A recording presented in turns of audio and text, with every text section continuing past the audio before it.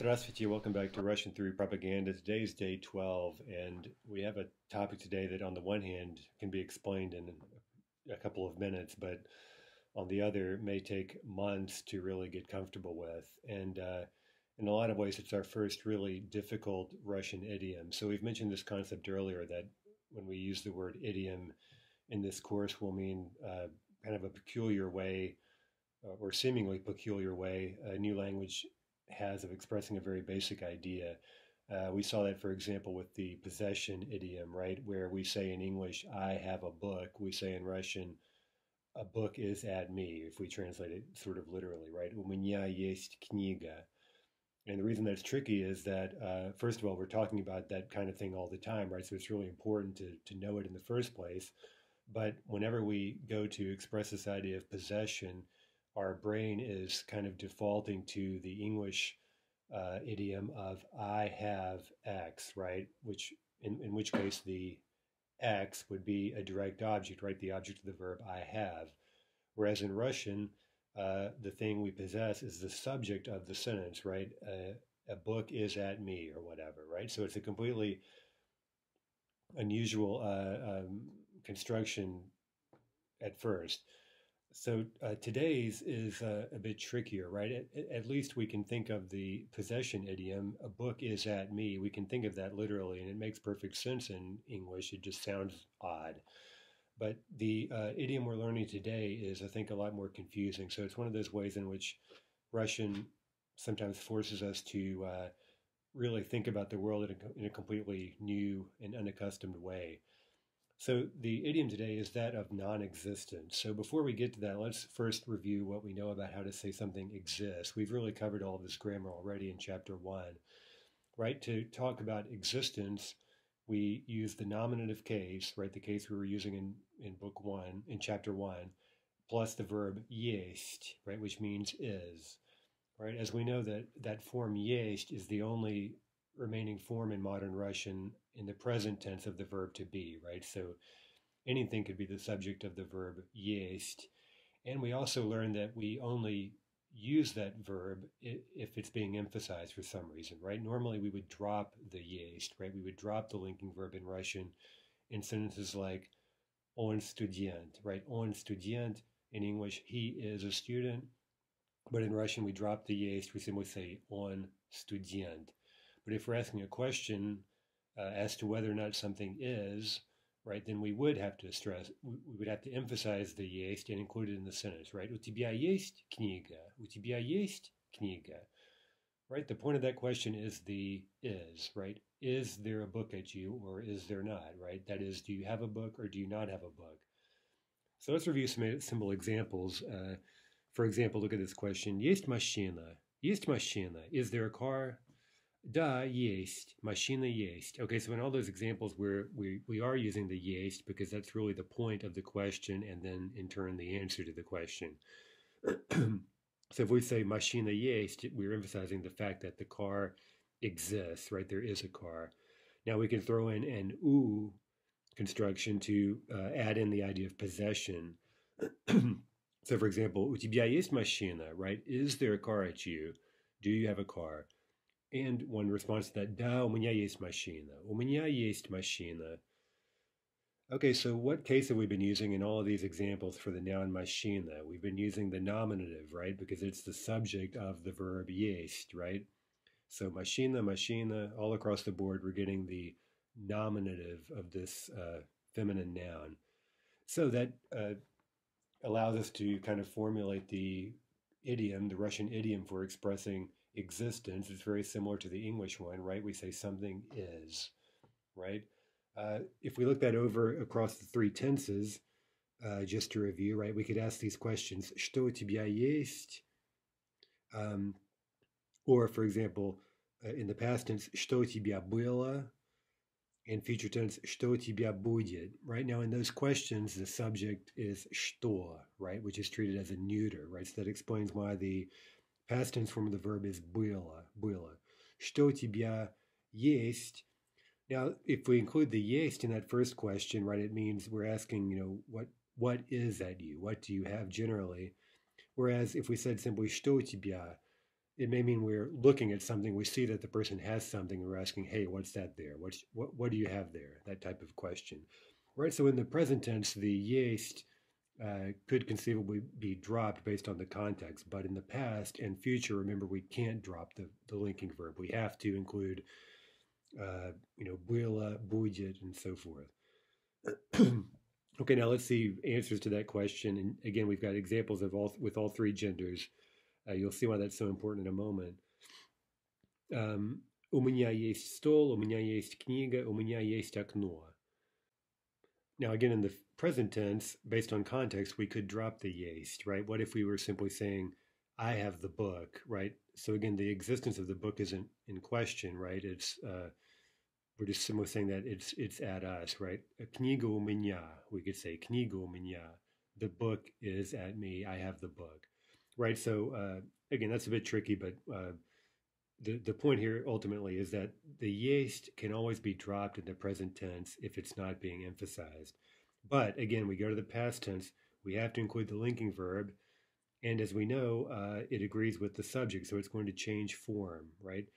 У меня был стол, у меня была книга, у меня было окно, right? What are the subjects of those sentences? Стол, книга, окно, right? The table was at me, book was at me, window was at me, right? Those are the subjects, so the verb был is changing to agree with the subject in the past tense. Был, была, было. Okay, in the future tense, we're saying будет, and here that's not changing either because we're only using singular nouns for now. Remember, we're going to add plural nouns in book 2, right? So we say у меня будет стол, у меня будет книга, у меня будет окно, right? For example, table will be at me. I will have a table. Now we know that the future tense forms are not marked for gender, right? So again, that's why we're using будет across the board here. Now, if we move on to the idiom for non-existence, things get a lot more complicated. And let's look first at a poster and get a quick preview. This is kind of a slightly humorous one, right? This is purely legendary as far as I can tell, but of course, everyone knows that hopefully that Yuri Gagarin was the first human being to orbit the Earth, and of course he was from the Soviet Union, so this was a huge triumph for the Soviet space program. Anyway, and he was reputed to have said, although it seems to be just a kind of urban legend or whatever, that he got up into outer space and he looked around and he saw no God in the heavens or whatever, and he said "Boga нет," right, kind of humorously confirming that, yep, there's no God up here, there's no heaven. Okay, so look at what he says. Boga нет. We've seen the noun Bog already in I think back on day 3 or whatever. Bog means God, and it's a masculine noun. Okay, now we see the word niet. That means no. We've seen that already. So what case is Bog in? Well, it's in the genitive, right? The case we just learned yesterday. We've added an a to the masculine noun Bog, and we've gotten Boga. Boga niet. And so that means there is no God, and that gives us essentially our Russian idiom for expressing non-existence. Niet plus the genitive. Niet plus the genitive case, that's simply how you express the idea of something not existing. Now, again, it's really, I think, ultimately impossible to think of that literally in English. It would be something like, there is not of something. You get this idea of an of. We'll talk more about that later, that the genitive case generally can be used to express quantity. We're going to talk about that in a later chapter. Right? And in this case, not only quantity, but the complete lack of any quantity, right? There is nothing of something whatsoever. It doesn't exist. That's maybe one way to think literally of the meaning of this idiom. Now, what would maybe a priest or some religious person respond to this statement, Boga нет? They would say, Bog есть, right? God is, meaning God exists. That's the existence construction that might be used to oppose the non-existence Boga нет. Now, of course, as a good communist, we could maybe say that religia opium dla народа, right? Religia opium dla народа. Religion is the opium of the, I think in English we say the masses, don't we usually? Anyway, in Russian, opium dla народа, opium for the people. Religion is opium for the people. Okay, so let's look now at a table with examples, again, in all three tenses and for all three genders, and see how this Russian idiom for non-existence plays out. But first, we have to note the most remarkable thing about this idiom, and this is what is so confusing for English speakers. This is our first example of a subjectless construction in Russian. Okay, what does that mean, subjectless? Well, it means there's no subject. There's no subject in the construction. Okay, what does that mean in terms of Russian grammar?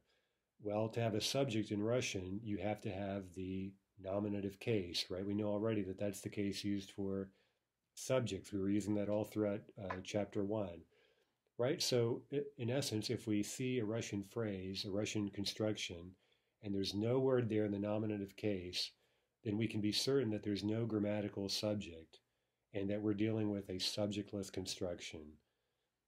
Okay, so if we think back to the phrase Boga нет, right, there is no nominative case noun there. Therefore, there is no subject.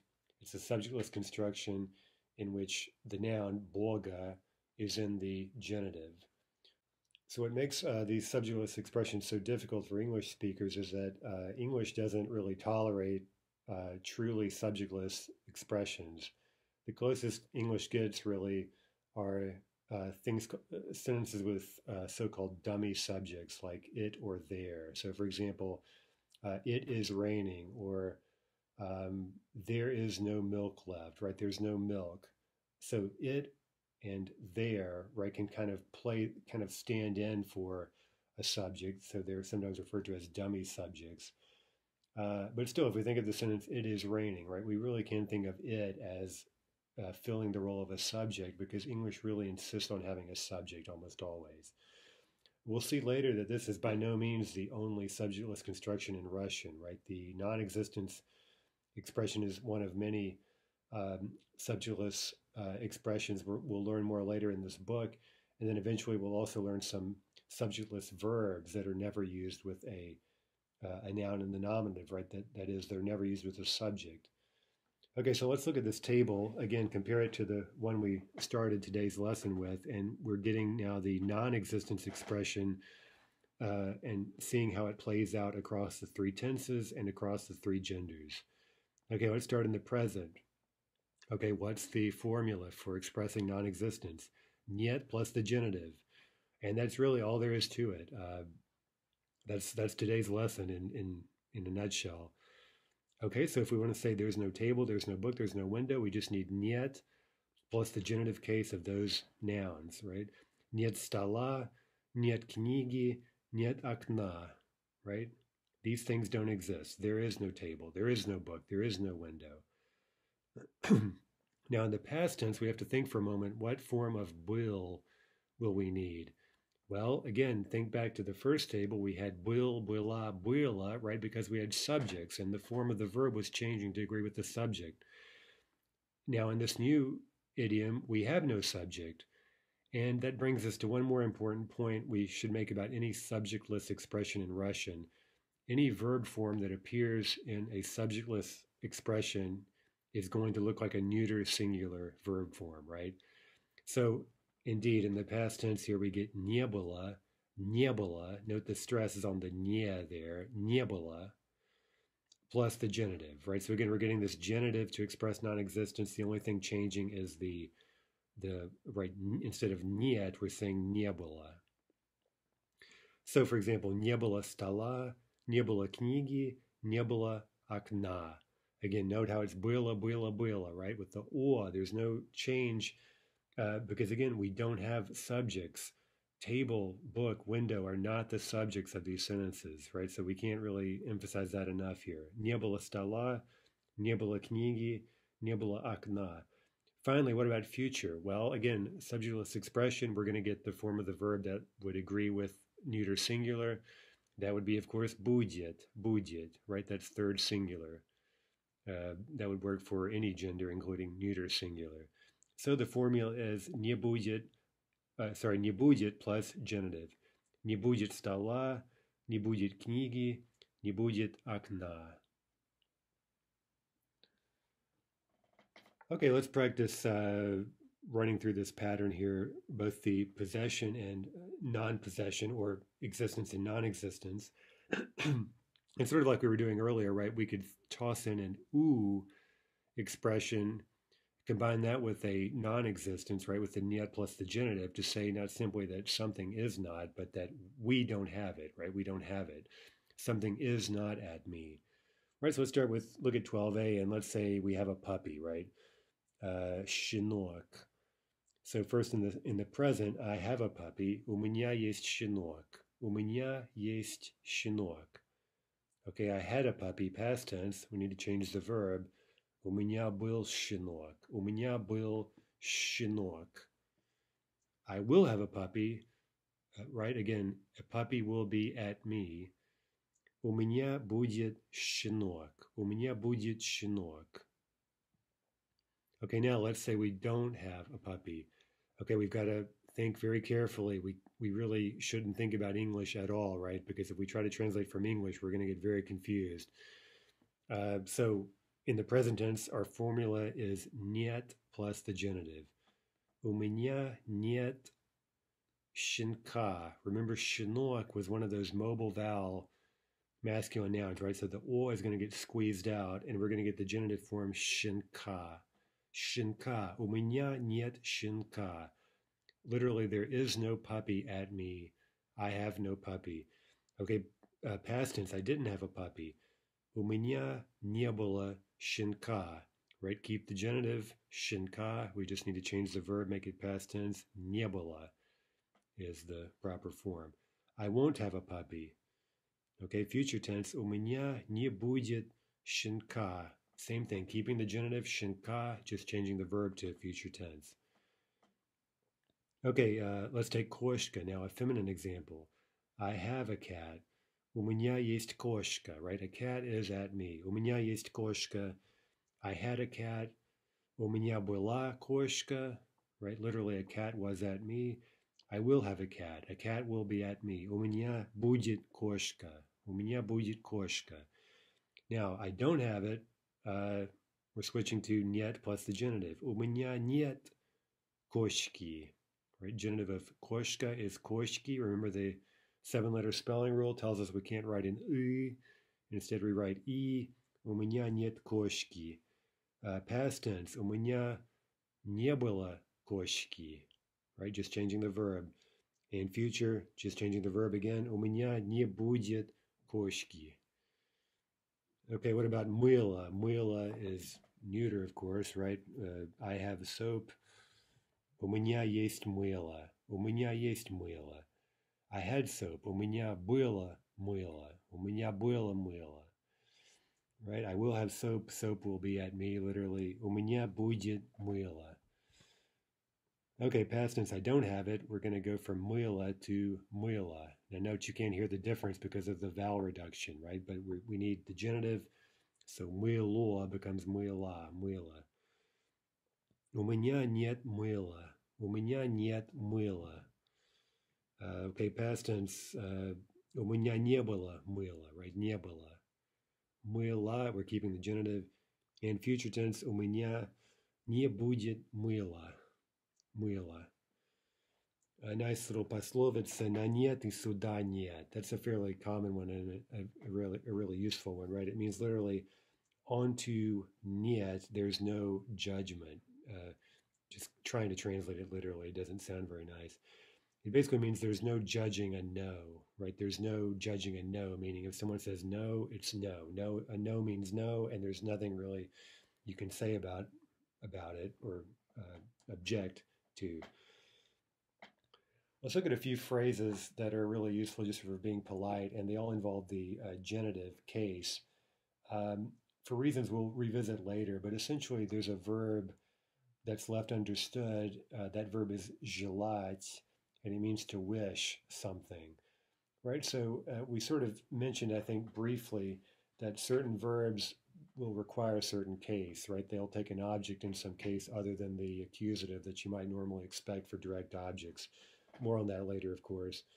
So anyway, the verb желать is followed by the genitive case. So I wish you something. I wish you a pleasant appetite, literally. The thing we're wishing is going into the genitive. Now, we don't really have to learn this verb right now. We're going to start learning verbs tomorrow because all we need to know is that the verb itself is normally understood. It's not stated. But because it requires a genitive, then you get all these kind of polite wishes in Russian that are simply phrases in the genitive case. Because again, the idea is I wish you something. The something is appearing in the genitive. So, for example, bon appetit is приятного аппетита, literally pleasant appetite. I wish you a pleasant appetite. So we're getting приятный аппетит appearing here in the genitive. Приятного аппетита. Bon voyage is literally happy path, happy journey. Again in the genitive. Счастливого пути. Счастливого пути. That word pути is a bit peculiar, so don't let the form here confuse you. We'll talk about it more, I think, in book 2. Счастливого пути, bon voyage. Okay, literally good relaxation. We can say this to mean like have a nice vacation, have a happy time off. Literally good relaxation. Хорошего отдыха, хорошего отдыха.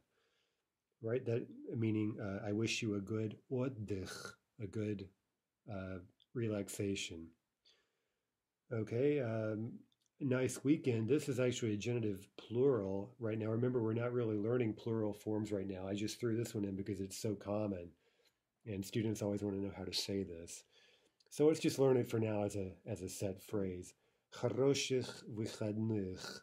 Хороших выходных. A выходной is a day off, so we're literally saying something like good days off, right? Good, have a good weekend, have a nice weekend. Хороших выходных. Good chance to practice your ch there. Okay, a few more phrases in the genitive, right? Удачи. We're wishing someone удача, right? And again, just putting it into the genitive. Удачи, удачи, good luck. Good night, спокойной ночи. Now, again, this phrase, the noun ночь is a bit funny. We're going to learn more about it in book 2. So for now, let's just learn this phrase. Спокойной ночи, good night. And finally, this is a good way to end letters, by the way. If you're writing a letter in Russia, you can say all the best, right? Meaning best wishes or whatever. Всего доброго. Literally all the best. All the good, actually. Всего доброго. Okay, let's do a few exercises here and just being very careful to follow the Russian idiom, right? Resist every instinct we have. Again, the best tip here is really just try not to think of the English at all. It's really not helpful at all. I mean, that's generally true, of course, when you're learning a language, but especially with some of these idioms that just almost literally cannot be translated even word for word into English. So we've got to just completely jettison every expectation we have based on English grammar. Okay, let's take these statements of existence, which are in the present tense, and simply put them into the past and the future. So now we're working with the existence idiom, right? So this should be relatively easy. Например, right, for example, у меня есть новая машина. I have a new car. Okay, we could say раньше, right, meaning previously. I had a new car, right, just make that past tense. У меня была новая машина. And we could say скоро, soon I'll have a new car. У меня будет новая машина. Okay, so this is pretty easy, I hope. Number 1, у меня есть новый ключ. I have a new key. So how would that be in past tense? Sorry, у него, he has a new key. У него есть новый ключ. How would we say he had a new key? A new key was at him. У него был новый ключ. Okay, he will have a new key. У него будет новый ключ. Okay, number two, у нее есть новая кошка.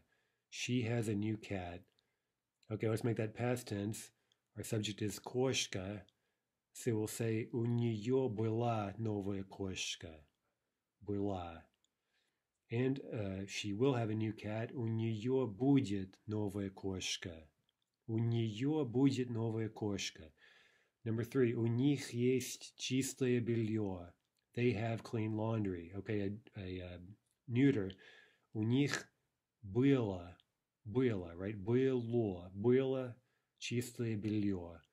They will have clean laundry. У них будет чистое белье. Number four, странная идея, right? Feminine, soft feminine, by the way. Идея, right? You see, it's a soft feminine.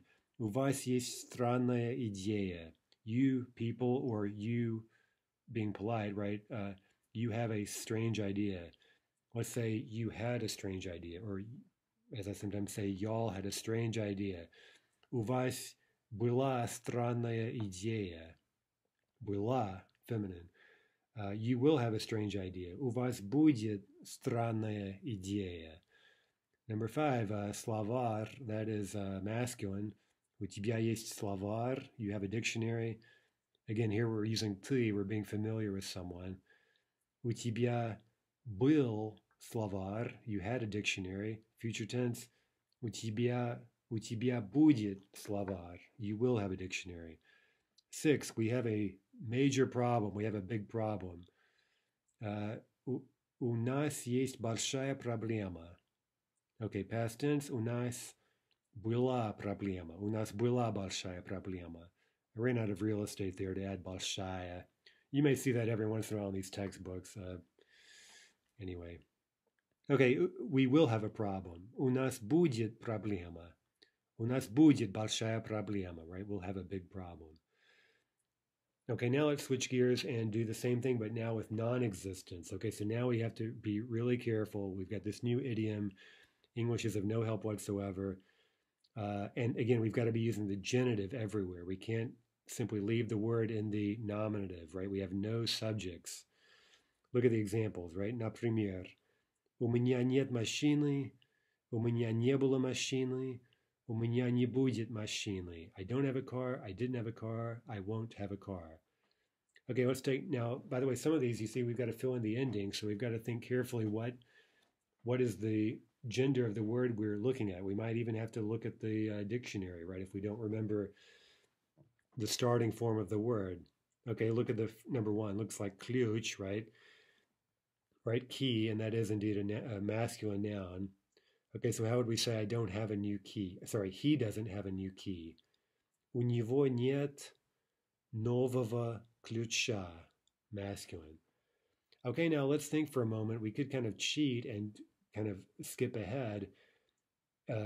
All that we're going to change now is the tense, right? So the genitive part of this, нового ключа, is not going to change. So we could go ahead and fill in нового ключа, нового ключа, нового ключа in all three tenses. That's not going to change. But the verb will change, right? So let's do the past tense. He didn't have a new key. У него не было нового ключа. Now remember in the past tense, не было, we're going to always use that in these non-existence expressions. We don't have to worry about gender agreement or anything like that because there's no subject. So у него не было нового ключа. He won't have a new key. У него не будет нового ключа. Не будет. Okay, number two, let's take the new cat. Okay, кошка is feminine, so we need a feminine genitive ending. У нее нет новой кошки. Right? Ой и. She doesn't have a new cat. Okay, let's say she didn't have a new cat. Past tense. У нее не было новой кошки. And future tense. У нее не будет новой кошки. Again, новой кошки, that genitive portion is not changing. Новой кошки, новой кошки, новой кошки. Number three, okay, again, we're using чистое белье. That's a neuter, remember? And by the way, it's a soft neuter. So to say they don't have clean laundry, that'll be у них нет чистого белья, чистого белья, right? Again, note the softness, белья, ya, instead of а. Okay, they didn't have clean laundry. У них не было чистого белья. They won't have clean laundry. У них не будет чистого белья. Okay, странная идея. We need to put that now into the genitive, right? You don't have a strange idea. That'll be странной идеей. Okay, remember, идея, soft feminine, so we can't use right? We need a soft version of that ending, namely the soft vowel e, right? Идеей. Okay, let's say you didn't have a strange idea, past tense. У вас не было странной идеи. You won't have a strange idea, future. У вас не будет странной идеи.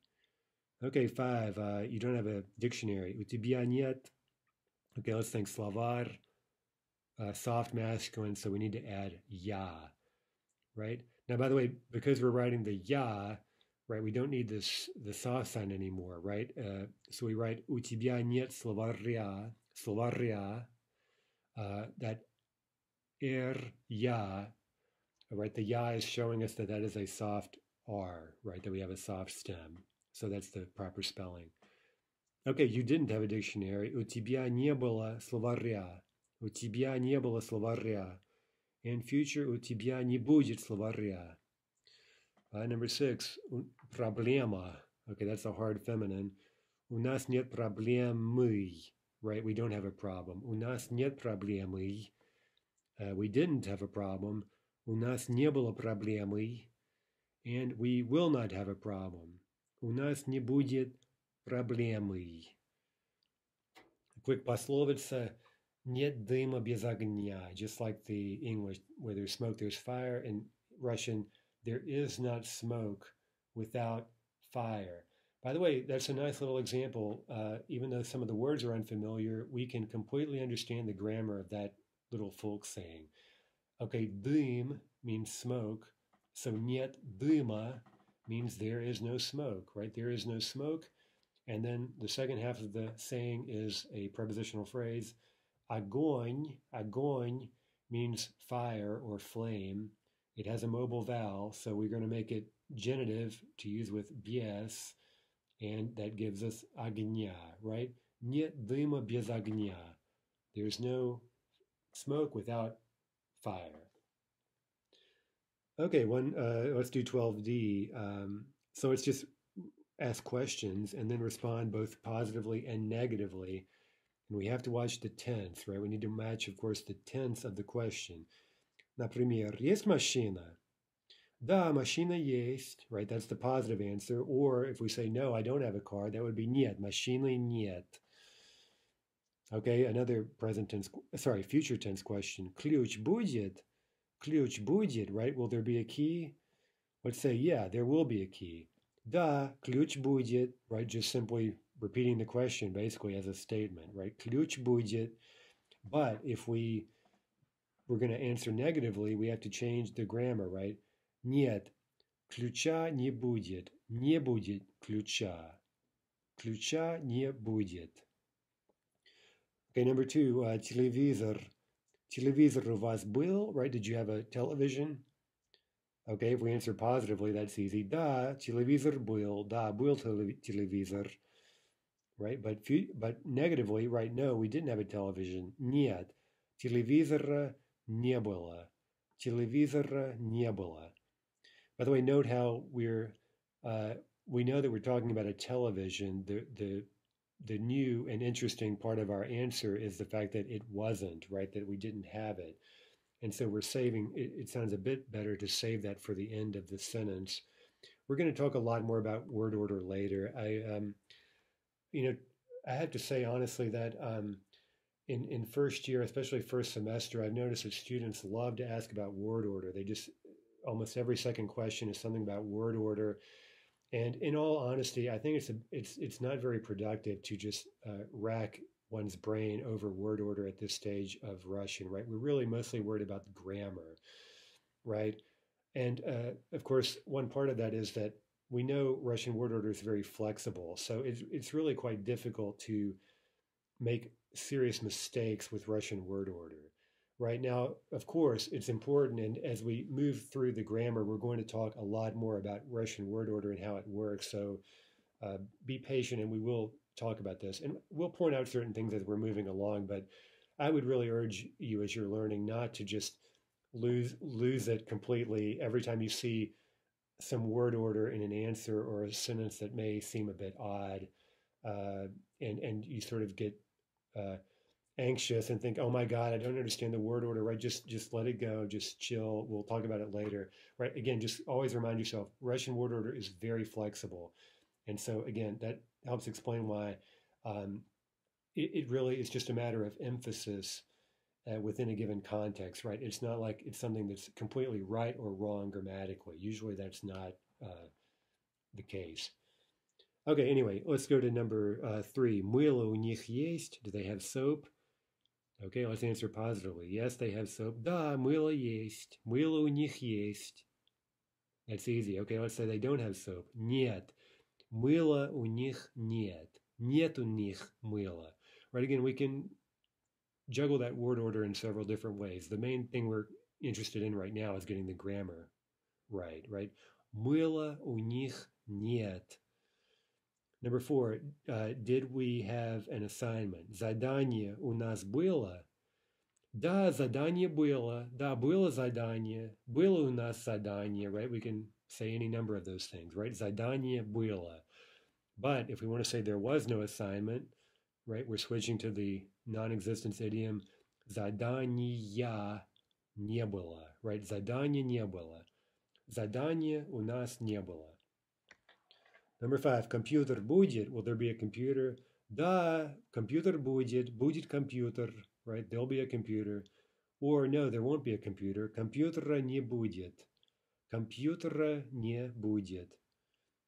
Number 6, ошибка была. Was there a mistake? Let's say, yes, there was a mistake. Да, ошибка была. Была ошибка. Now, by the way, speaking of sort of word order, right? If this were being answered just in everyday colloquial Russian, we'd ask ошибка была, and the Russian would say была, right? They wouldn't repeat the word ошибка normally, right? Because it's just understood. Right, so again, keep in mind as we're doing these exercises, sometimes we're giving kind of the full version of an answer just to underscore the grammar, right? But in real spoken Russian, normally you would avoid repeating things needlessly. And we've seen several examples of that already, but just keep it in mind as we push forward. Okay, so да, ошибка была ошибка. Okay, let's say there wasn't a mistake. Ошибки не было. Ошибки не было. There was no mistake there with the genitive. Okay, let's do one more, 12e. Например, у твоего брата нет машины, правда? Okay, we're saying, hey, your brother doesn't have a car, right? And we answer, come on, what are you talking about? Что ты? Literally, what you? That's just an idiom, again, kind of meaning, what? Come on, what are you talking about? Что ты? It's a little bit harsh, by the way. Well, not necessarily. Well, of course, if we wanted to be polite, we would say вы, right? Что вы, right? Come on, what are you talking about? Okay, and let's say, no, he does have this, right? Машина у него есть, конечно. He does have a car, of course. Okay, let's do number 1. У твоей сестры нет словаря, правда? Right? Your sister doesn't have a dictionary. Truth, right? Meaning, right? She doesn't have a dictionary, right? Что ты? Right? Come on, what are you talking about? Словарь у нее есть, конечно. Okay, look what we're doing. We're going from нет словаря to словарь, right? We're going back to the nominative because she does have this thing, right? A dictionary is at her. Okay, and we're also replacing сестра, right? Or actually сестры, the noun, with the pronoun, right? So we're saying not that my sister has a dictionary, but that she has a dictionary. A dictionary is at her. Словарь у нее есть, конечно. Okay, number 2. У твоего отца нет телевизора, правда? Your father doesn't have a television, right? Что ты? Телевизор У него есть, конечно. Right? Телевизор, back to the nominative, у него, he has it. Телевизор у него есть. Number 3, у них нет ребенка, правда? They don't have a child, right? Что ты, right? What are you talking about? Ребенок у них есть, конечно. Okay, remember that ребенок has a mobile vowel, right? So we're going from ребенка back into the nominative, ребенок. Ребенок у них есть, конечно. Number 4, у нас сегодня нет задания, правда? We don't have an assignment today, right? Что ты? Задание у нас есть.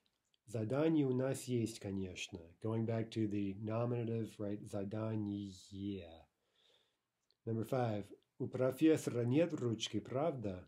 The professor doesn't have a pen, right? Что ты? Ручка у него есть, конечно. Of course he has a pen, right? Of course a pen is at him. Ручка у него есть, конечно.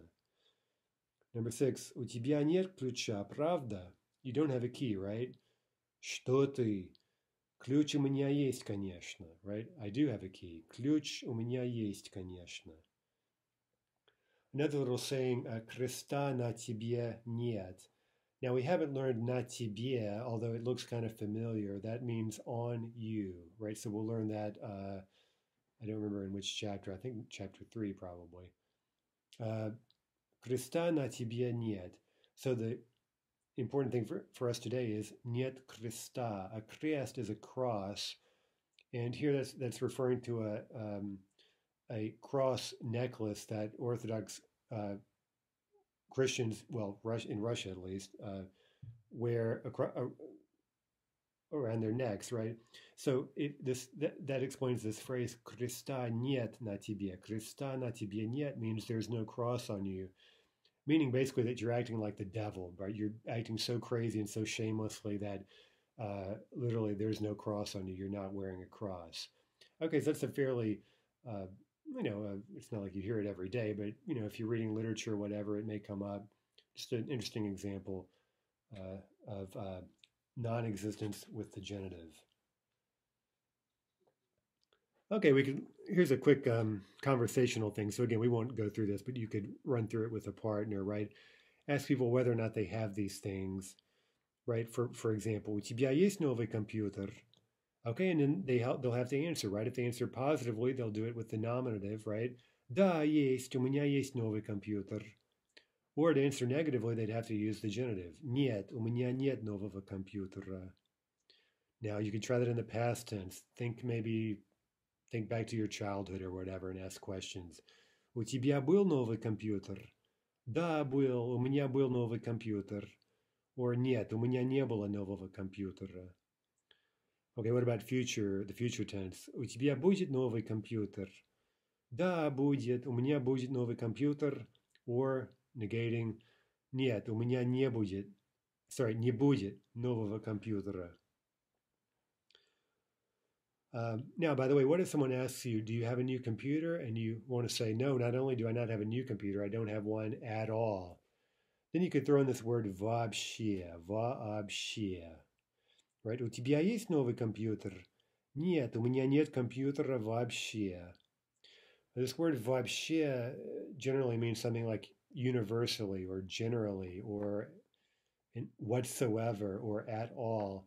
And you may see it thrown around here, but we're going to talk about it quite carefully in Book 3 when we move on to advanced verbal aspect. Now, what is verbal aspect? We mentioned that, I think, in passing. We're going to talk about that here in just a couple of days. So be careful what you ask for. Anyway, we'll talk about that soon. But anyway, later on, we will come back to this word вообще. It's going to be a really important one. Okay, let's look again at masculine nouns that take feminine endings. So we talked about this already a couple of days ago. Let's just focus now on how this works in the genitive. Right? We've had a few of these words. Papa, мужчина, дедушка, дядя, коллега, зануда, пьяница. And they all are masculine despite taking feminine endings. Now, some of these, like коллега, can refer to a female colleague, in which case it would be treated as a feminine noun completely, right? So more on that another day. For now, let's just focus on these referring to men, right? Because that's what's so confusing. Um, Now, of course, most of these could only refer to men, right? Kaliega is the only exception. Okay, so what makes these weird? They're masculine, but they take feminine endings. Okay, so hard to get used to. Okay, let's just look at some examples. Mój dziadushka, right? My grandfather. Now, look, again, dziadushka itself takes feminine endings, but everything modifying it is masculine. That's why we don't say moja dziadushka. We say mój dziadushka because he's masculine. So we say things like mój dziadushka был у меня. Right now, note the verb был, right? Mój and был, those are both masculine forms. Now, what if we say he doesn't have let's just use it in the genitive to say my grandfather doesn't have a television. У моего дедушки нет телевизора. Наш новый коллега, right, our new male colleague. Наш новый коллега был у нас, right, he was visiting us. У нашего нового коллеги была проблема. Our new colleague had a problem, right? Now, again, note the agreement. У нашего нового, right, those adjectives are masculine genitive, but the noun itself, коллеги, is taking feminine endings. Those are the only endings it can take. Этот мужчина, this man. Этот странный мужчина был здесь. This strange man was here. Or possession, у этого странного мужчины есть идея. Right now, again, look at мужчины, showing that feminine genitive ending. Finally, наш дядя, наш любимый дядя был у нас. Our favorite uncle was visiting us. He was at us. У нашего любимого дяди есть новая жена. Our favorite uncle has a new wife. Now again, compare a truly feminine noun, моя мама. Моя мама была у меня сегодня. У моей мамы есть хорошая новая машина.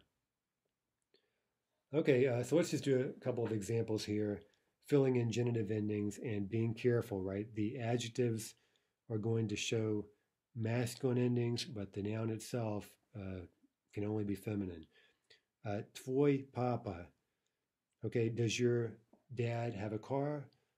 У твоего папы есть машина? Okay, твоя мама, your mom. У твоей мамы есть машина? Okay, that noun itself is feminine, right? So everything here is feminine. Твоя мама, right? Okay, your grandfather. Твой дедушка. Does your grandfather have a dog? У твоего дедушки есть собака? Okay, so твоего, that's masculine, because дедушка is masculine, but it shows feminine endings, so дедушки in the genitive. Твоя бабушка, okay, that's feminine completely, right? Your grandmother. Does your grandmother have a cat? У твоей бабушки есть кошка? My grandmother had a cat named Snowball. Okay, so I would say, да, у моей бабушки была кошка. Твой дядя, your uncle. Does your uncle have a yacht? У твоего дяди есть яхта? У твоего дяди есть яхта? Okay, твоя тетя, your aunt. Okay, that's completely feminine across the board, of course. У твоей тети есть мотоцикл? Does your aunt have a motorcycle? Okay, so a few more questions you might practice answering, right, about your favorite things. У тебя есть любимый ресторан? Какой? У тебя есть любимый сериал? Какой? Do you have a favorite TV show? У тебя есть любимая книга? Какая? Right? Which one, namely, right? У тебя есть любимый film? Какой? Right? Do you have a favorite movie? What kind of movie? Or in this case, we're really asking, what movie is your favorite movie? So that's it for today's grammar. I thought before we part for today that I'd pull a book off the shelf. I may do this from time to time and just toss out some recommendations for Russian books. And of course, not all of these are Russian, but I'll try to find something relevant. to our discussion. Anyway, I thought I'd today recommend a book by Vasily Grossman called Жизнь судьба. Жизнь судьба. So if you think about the big Russian novels, you can tell this is the big one. Maybe the first one that comes to mind is Война и мир, right? War and Peace, which is this epic that goes back and forth, well, set during the wars against Napoleon, right? But it's shifting back and forth from the battlefield to sort of domestic life, life back in Russia during the war. So it's a very similar dynamic here. Um, this book, Жизнь судьба, is actually the second in a series on World War II, and this one focuses on the Battle of Stalingrad.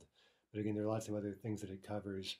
Uh, um, Vasily Grossman was a correspondent, a reporter who spent, I think, is around 3 years, a good deal of time on the front. So he saw all of this firsthand and then wrote about it.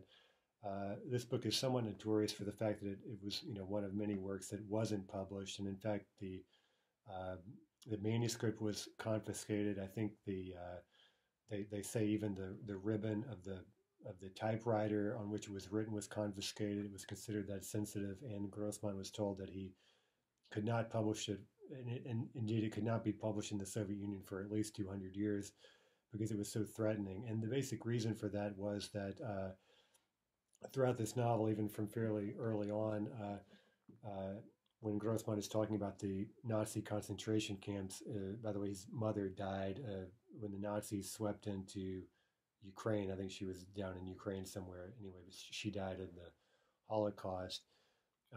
And so the novel actually, I think it may even open, or it's near the very beginning of the novel where we're in a concentration camp, and Grossman kind of speculates that the Soviet system has more in common in terms of this kind of totalitarian, authoritarian form of government with Nazi Germany than it would care to admit. So, as you can imagine, by drawing parallels like that, it's a rather uh, direct criticism of the Soviet government, and so it gives you some idea of why it was so sensitive politically. Um, but I always like to tell students that this novel was kept under wraps for so long. But nowadays you can easily just buy it online in translation for like $20 or whatever, and read something that in days past was such a bombshell. Um, so, by the way, if you like historical novels, that's probably the number one novel in terms of 20th century, especially World War II history. Жизнь судьба. Okay, anyway, on that note, until next time, до свидания.